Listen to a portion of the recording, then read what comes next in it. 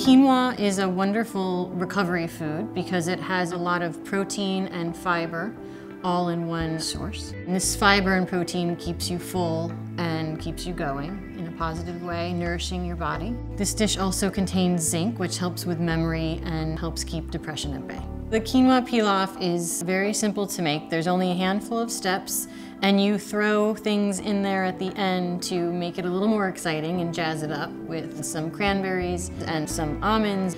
And you have, at the end, a dish that seems like it took a long time to make and a lot of work to do, when in actuality it was fairly simple.